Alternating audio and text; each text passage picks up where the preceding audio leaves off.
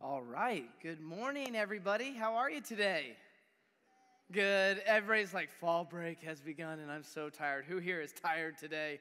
But who here is excited about fall break? Let me hear you. All right. Love it. Okay. Because fall break is here for most of us, I know there's probably a couple people in the room that are like, nah, my school's not on fall break yet, and that's the worst. But you'll laugh at us when you're on break and we're not. I don't know why I'm saying we, because I'm not in school, even though I look like it. Okay, so tell me about something you're excited about for fall break. Somebody tell me about something you're excited about. Yeah, Caden. Sleeping in. What are you thinking every day, bro? Like about 11 a.m.? How late? You get to stay up till whenever you want on fall break? This is why I need Kurt. He's strong and I'm not. So you're going to sleep in on fall break. Love it. Yes, Michaela, right? Staying up late and sleeping in, right? Okay. So you're not like my kids who are 7 and 5 and they stay up late and then they still wake up at 6. You're not like that? Okay. Man, that's awesome. That has got to be, I don't know what that's like, but that's got to be awesome. Yes, Jax. What? No schoolwork. Yes, love that. Love that. That's great. Yes, Eden. You're going to a cabin? Is it over the river and through the woods? And does grandmother live there? Okay, I'm sorry. I'm confusing you and I'm scaring everybody else. Okay, have fun at the cabin. That sounds like fun. Are you guys there for like a week? 3 days? Still, that's really awesome. Kentucky? You don't know? Just somewhere. Cabin out there somewhere. Love it. Yes, Haley. What are you excited about for fall break? You get to go to a lot of places. That's cool. Awesome. But she's like, ooh, I'm going to be suspenseful. I'm not going to tell you where I'm going to go, but I'm going to go lots of places. Love that. Colin, yeah. Off-roading? No, that sounds fun. In a truck or UTV or ATV or four-wheeler dirt bikes? Come on, dude. I'm coming with, all right? Just let me know when, and I just won't show up to work. Shh, don't tell anybody. Butch, I don't know who let you in here, but he's going to tell. The security guy, someone's going to tell. Okay, anybody else, something you're excited about for fall break? Yes, I saw your hand up, young man. Video games, yeah, let's go. All my gamers in the room, let me hear you. Well, we heard some of them. The rest of them are still asleep because they stayed up all night playing video games. Yes, I am here. All right, sounds like an exciting fall break. I'm excited for all you guys being on break. I also want to give a shout out real quick to our Thursday night crew. They get to watch this video every week. So if you're here ever on a Thursday night, you get to kind of hear what we learned this weekend. So I want to encourage you. I want to shout out to my Thursday night crew. Love you guys. Glad you're here. There's some people in the room right now that are also Thursday night crew. But if you guys are ever going to be gone on the weekend with your family, drag your parents back to church on Thursday, okay? So you guys can hang out with us Thursday night hangouts. It's really fun, pretty laid back. We get to hang out in the warehouse some, hang out at the cafe, play games in here. It's really fun. So we hope you'll make it out to Thursday night hangout sometime. Also, who here went to the fall retreat last weekend? And if you had fun, let me hear you shout. Awesome. Our fall retreat was really, really fun. Perfect weather out as it's been all this last week. We went to Wonder Valley, a really awesome camp, and we got to learn about the value of us being together. And that was week 3 of our series, R4, okay? So we've been talking about what it looks like to be a youth group and a group of students known for kindness, the way Jesus showed kindness to us. We talked about what it looks like to look out for the lost, the way Jesus pursued the lost. I don't know if you guys remember us talking about the lost sheep, but how Jesus painted the picture of a shepherd who had 100 sheep. If he lost one, he left the 99 to go find the lost sheep. And in the same way, he wants us to find our lost friends and bring them to Christ. And then last weekend, we talked about being together, being united, being a family together. So important. What you guys are here with us right now doing is so important to your faith. Please don't ever think, if you're here or if you're part of the Thursday night crew, that you are just here just at church again another weekend. It is so important for your faith and for you following Jesus, for you to be here with us every single week, okay? And we love that you're here, and we want to invite you back to life groups that we have every Sunday at 3:30. If you can come back this afternoon to hang out with us at life groups as we go deeper in this life together. But we've been through this series, and we've had a lot of fun in this series. R4, you guys see it up on the wall there. That's our vision, okay? So if you ever see people throw up 4s for pictures, we're coming back to R4, okay? We want to be students and adults and family together that show these things in our life: kindness, loving the lost, being together, and then today, being real. So I want to tell you guys a story about being real. Can I tell you guys a story real quick? Okay. Who here likes stories? All right. Okay. Who here likes stories that involve somebody figuring out something that they didn't know before? Okay. I know that was a really, really complicated question. I am very sorry.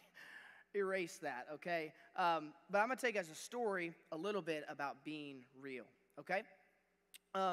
So I remember back in college, going to college and thinking to myself, man, when I was in high school, I had it all together, okay? Do any of you guys think you got it all together like in middle school, like you're pretty cool stuff? No?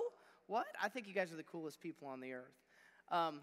When you get to high school, it'll all change, okay? I promise you. You'll be like on top of the world, be loving this, loving that, all these different things going on.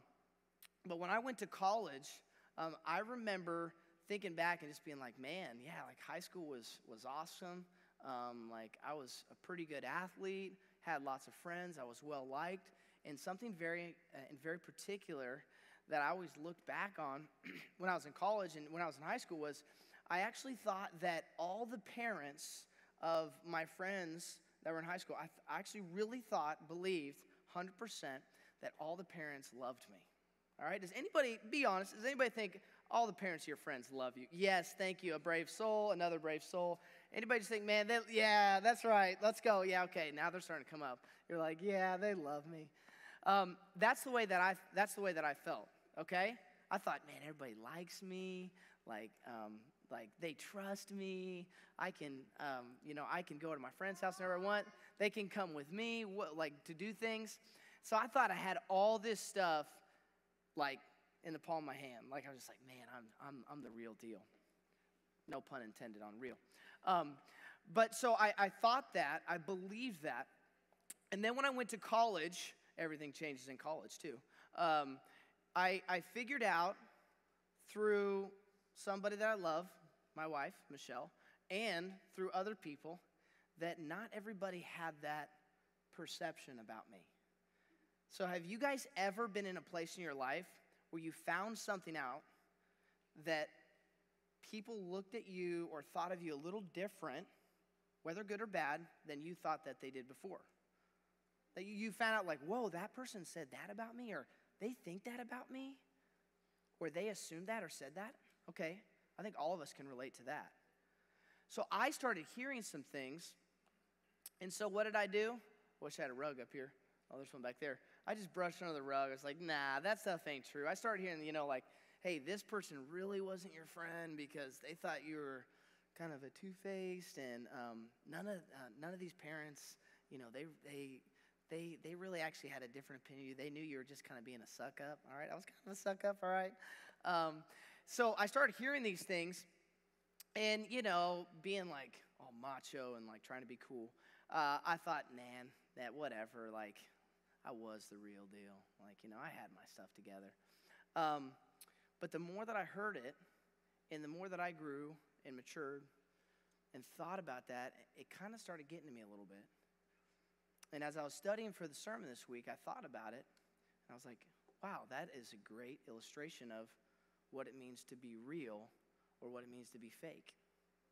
So basically what happened in my life is people had a perception of me that I wasn't being real or being authentic. You guys ever heard the word authentic before? If something is authentic, it's what? Real. It's real. Or what else? It's original. It's if an artifact is authentic, what does it mean that it is? Real. It's original. Real? Yes, thank you. Somebody else. Give me just a little more detail on it. Yeah. Accurate. Ooh, that's a really good one. What else? What'd you say? I know, it's kind of crazy to think about, right? Like if you look at things in life and you're like, man, that thing from the start to the finish is the same. It's authentic. It's real. Yeah, right. It might be ancient things. Those type of feelings, those type of things, I was starting to think about those things, and I was like, man, people didn't see me as being real. They saw two versions of Luke. And it probably took me quite a while to really accept that. Still working on it now, to be honest, because pride is something all of us can struggle with. We always think we have it all together. We always hide our problems, our struggles. Problems isn't a good word. Our struggles, our hurts, bad habits. I mean, I think most of you guys in the room have one of these, right? So people will take the photos of themselves, right? The selfies, right? In a selfie with me? But then what do they do to the photo after they're done, before they post it? Photoshop it, edit, filter, whatever it is, okay? Even if they don't do that, what are they typically putting on social media? Happy. Look what I got to do. Look what I accomplished. Not bad things. But at the same time, we usually like to show other people what is good, what is positive, what is awesome about us. And we don't really like to share the other things. And that's why we're talking today about being real. Maybe you guys have had a friend. I think we got a meme to show you guys on the screen. Maybe you guys have had a friend like this before, and you felt this way about them. When the fakest person you know talks about being real. I don't know if you guys have had a friend like that before. I kind of thought it was a funny example, but it actually is a great example of what we can look like sometimes in life. If we don't have Jesus at the very center of our lives, guys, the very center, not just coming to church, not just avoiding these bad things, but the very center of our lives. If Jesus doesn't give us purpose and value, and you don't know the value and purpose that you have in Jesus, then it is going to be hard for you to be real. It's going to be hard for you to be real, just like it was hard for me to be real. When I say the word real, I want you to think about it in this way. Being real means you be the same person wherever you are at all times. You're the same all the time. Sometimes I think people get the real version of me in both the good and the bad ways. And then I have to realize, oh man, I have to work on that. Because even if I really care about people, if I come across this way sometimes, or people feel this way a little bit, if they're around me, if it's something a little negative, I need to check myself and ask God, please remind me who I am. I'm your child. I need to show grace. I need to show love to others the way that he showed love to me, the way that he showed love to you. So being real is being the same everywhere you are. And so I want you guys to take away 3 things today. 3 things. And if you have a notebook or you like to take notes on these things. If you have a phone and you can use it without being distracting someone else, and without being distracted by other things, take these notes on your phone so you can take it with you today and you can reflect on it later today and this week, okay? 3 things I want to give you guys. The first thing is this. It's a question. Why is being real important? Why is it important? What do you guys think? Why is being real important? What do you think? Is that a pretty deep question? Why is it important? Let me share with you guys a little bit why I think it's important. I think being real is important in the way that Jesus says that it is, because Jesus doesn't want us to ever act like we're perfect. And maybe you've had teachers or your parents or people in your life try to make you feel like you need to be perfect, you need to perform at this level, you need to be this, you need to be that. But that's not what Jesus intended you to be or to feel. Jesus said it isn't about you trying to be perfect, it's actually admitting that you're not perfect. So why is it important to be real? Because we're not perfect. And because we have to understand and believe every day the way that we live, guys, that Jesus died for you. He died for me, and he offered us grace. He forgave us because he knew we wouldn't be perfect. He forgave us because he wanted us to be real. And another reason why it's important is because if you're real, it will change your life. It will change your life. If you think you're the best athlete, you're the best academic in your class, you're the best dancer, you're the best player at this activity, you're the best friend, you're the best anything. If you think that and you live your life that way, that will be the thing that fills you up. But those things don't last. Just like it didn't last for me. I thought I was a pretty good athlete. And what got the best of me? Probably less of the sport, more of my own pride. And it affected my friendships. Actually, it affected some of the people that I thought were my friends. Some of the people I thought looked up to me. They actually despised me because I wasn't real. Because I let my own selfish things come out. I didn't realize at the time that people would be attracted to something real, something authentic. If you are real about where you're at today, where you're at tomorrow, the good things, the bad things, the good times, the low times, God will use that to change others. He'll change you and he'll let you change others by the way that you live. The second thing is this. We have to always look at what Jesus says about everything that we talk about. So what does Jesus say about being real? Jesus said this in Luke 12. He said, the time is coming when everything that's covered up will be revealed, and all that's in secret will be made known to all. Whatever you said in the dark will be heard in the light. Whatever you've whispered behind closed doors will be shouted from the housetops. What does that mean? It means that our life, the way that we live, who we are, it will all be revealed before God. And others will see that at different times, just like people saw it in me in high school and college. It will be revealed. What do you want to be known for? Don't ever think because you're 10, 12, 14, however old you are, don't ever think that your life is any less valuable or the way that people see you is less than someone else. People look up to you. People older than you, people younger than you. They look up to you for the example that you set. There were times in my life, I think, when people looked up to me, and then there were times in my life when people didn't, and they had a negative opinion of me because I wasn't the same person everywhere I was. So what do you want to be known for? Jesus says you need to be known for your grace, for your love. You need to be known for not being perfect and being okay with that, and just being real every single day. And the third thing is this. How do we be real? How do we actually live this out? How do we be authentic?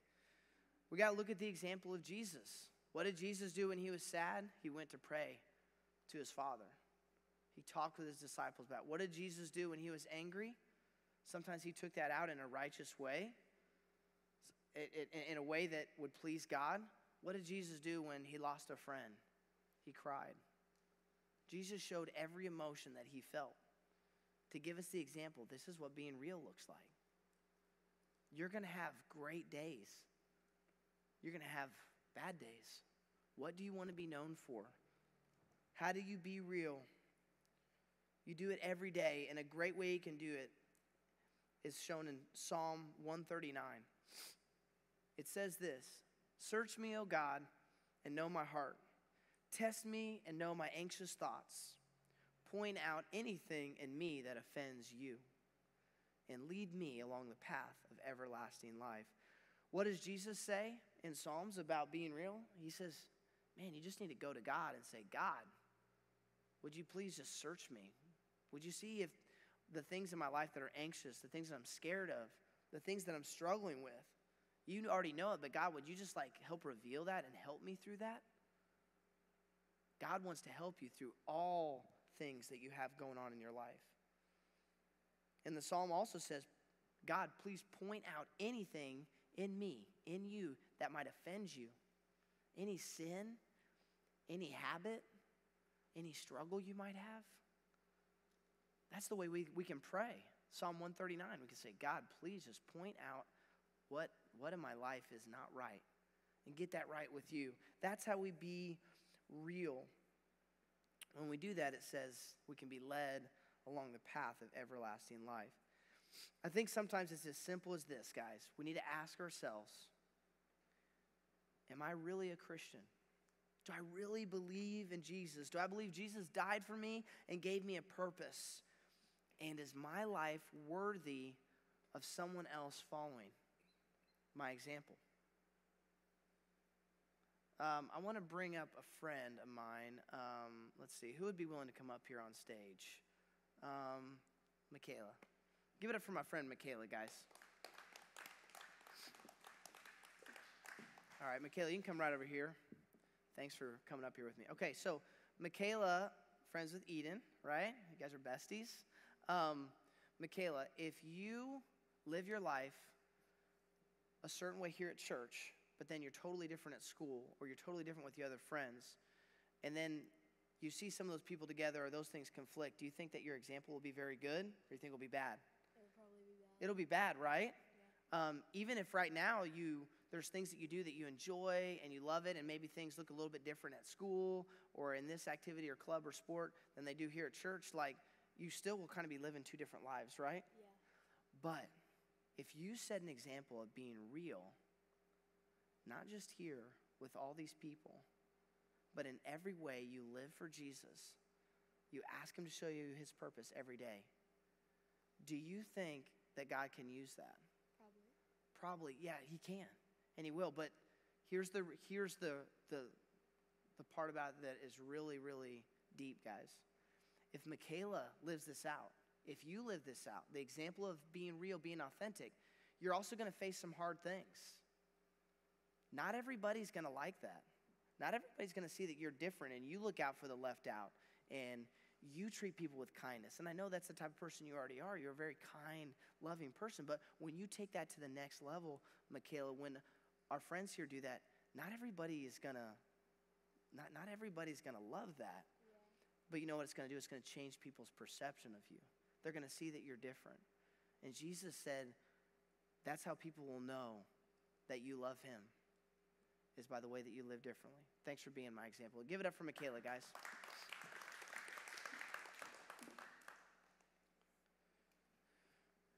So here's what we have to do. And I'm not just telling you guys this. I'm telling myself this.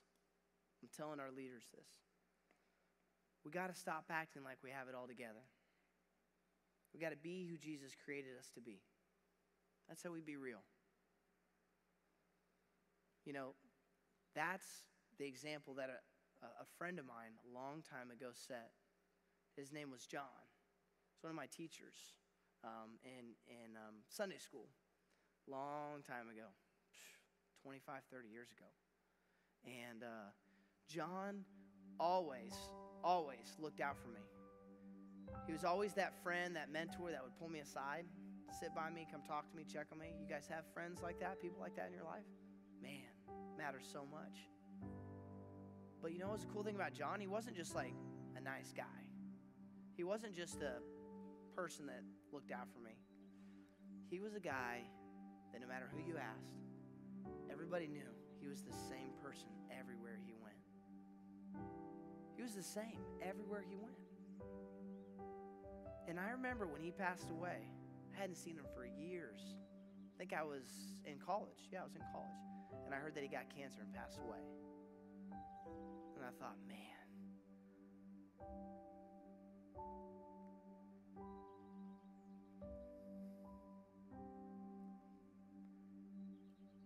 I thought, man, God, you put someone in my life when I was your age, and your age, just like I hope every single one of you have here. And if you don't have it, somebody is here that wants to be that in your life.